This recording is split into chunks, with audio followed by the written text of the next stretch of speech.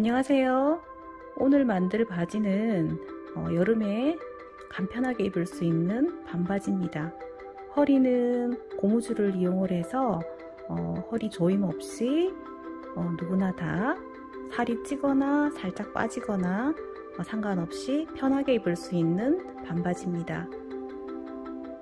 이제 곧 패턴을 시작하도록 하겠습니다. 여러분도 여름에 시원하게 입을 수 있는 바지 저와 함께 만들어 보시죠. 좀 전에 보신 그 밴딩 반바지 패턴을 제작하도록 하겠습니다. 바지 제작에 앞서서 치수를 측정하셔야 되는데요. 반바지므로 반바지 길이, 그죠? 반바지 길이, 그 다음에 고무줄이기 때문에 허리 둘레는 필요치 않고요. 엉덩이 둘레, 그 다음에 엉덩이 길이. 엉덩이 길이는 허리 둘레와 엉덩이 둘레 사이의 그 길이가 허리 둘레와 엉덩이 둘레의 그 사이가 그 폭이 엉덩이 길이가 되겠습니다. 그리고 미디 길이, 이렇게 미디 길이는 의자에 앉아서 허리까지의 길이가 미디 길이가 되는데 그렇게 재셔도 되고 4분의 1 더하기 1 정도를 그냥 일반적인 그 바지의 미디 길이로 계산을 해서 작업을 하는 경우가 많습니다. 이렇게 치수가 미리 정해져 있어야지 작업을 할 수가 있겠죠. 그래서 오늘의 이제 패턴은 4분의 1 축도자로 해서 패턴을 뜨는데 계산하기 쉽게 제가 엉덩이 둘레는 100, 그리고 반바지 길이는 45cm, 엉덩이 길이는 19, 그리고 미디 길이는 이렇게 계산을 하게 되면 26이 되죠. 네, 이렇게 해서 치수를 미리 정해 두었습니다.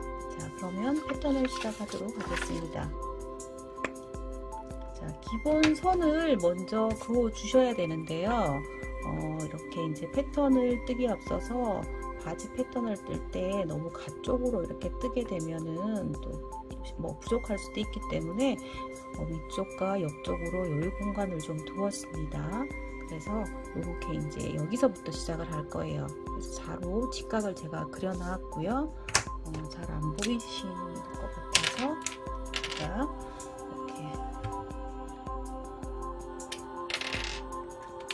두꺼운 펜으로 그리도록 하겠습니다. 자, 기본선을 그리는데 기본선은 어디까지 그리느냐고 하면은 자, 제일 앞쪽에 그리는 앞판을 먼저 패턴을 뜰 거예요. 그래서 이 길이는 바지 길이입니다. 우리가 바지 길이를 좀 전에 45cm로 그냥 정했어요. 이거는 이제 여러분들의 치수를 정해서 패턴을 뜨셔야 되는 거고요. 그리고 이제 품이겠죠. 그래서 품은 여러분들이 원하는 품을 측정을 해서 해야 되는데 여기 이제 바지가 고무줄 바지다 보니까 이렇게 엉덩이 길이를 가지고 이제 4분의 1을 나눠서 품을 계산을 해야 돼요.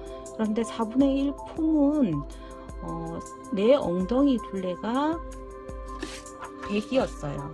그러면 그 100을 4로 나눠야겠죠. 그러면 25는 있어야지 내 몸이 입혀진다는 말이에요. 그러면 여기에서 내가 여유분을 얼마를 둘 것이냐를 정하셔야 되겠죠. 그래서 좀 전에 보신 그 샘플은 여유분이 앞판은 그렇게 많지는 않아요. 그래서 여러분이 뭐 원단이 얇다든지 아니면 나는 좀 더 많이 큰 옷을 하고 싶다든지 그러면 여기가 딱 4분의 1 품이죠. 4분의 1 품이에요. 무슨 말이냐? 내가 엉덩이 둘레가 100이었을 때 4분의 1 품, 그럼 25인 것이고 그 25에서 내가 여유분을 얼마를 둘 것이냐. 나는 1cm만 두겠다. 이렇게 해서 제가 이렇게 4분의 1 품을 정했습니다. 이렇게 품은 여러분들이 원하는 대로 바뀔 수가 있다는 말이에요. 기장도 여러분이 원하는 기장을 하시는 거고 품도 내가 크게 하겠다 작게 하겠다 정해서 할 수가 있다는 말이겠죠. 그래서 기본적으로 1번은 여기서부터 여기까지는 바지 길이, 그리고 여기서부터 여기까지는 4분의 1 품. 그렇지만 그 품은 4분의 힙에서 여유분 1cm가 들어갔다, 이렇게 생각을 하시면 될 것 같아요. 그 다음에는 이제 미디 길이를 정해야 되는데, 그 미디 길이는 좀 전에 말씀드린 바와 같이 직접 잴 수도 있고 아니면 엉덩이 둘레를 가지고 유추할 수도 있다. 그래서 이 품을 계산하면 26이에요. 자, 그런데 26인데 이 반바지는 고무줄 바지예요. 그래서 편하게 입는 바지다 보니까 4분의 힙 더하기 1인 그 미디 길이에서 조금 더 여유를 더 뒀어요. 편하게 입기 위해서. 그러니까 4분의 힙 더하기 1 정도는 그죠? 좀 예쁜 바지에 그 미디 정도가 되고요. 이렇게 그 고무줄 바지, 반바지, 편하게 입는 반바지 같은 경우에는 제가 여유를 더 뒀어요. 그래서 여기까지는 미디 길이라고 하는데, 그 미디 길이는 4분의 힙 더하기 1이었지만 여기서 더 여유분 2cm를 더 두었다.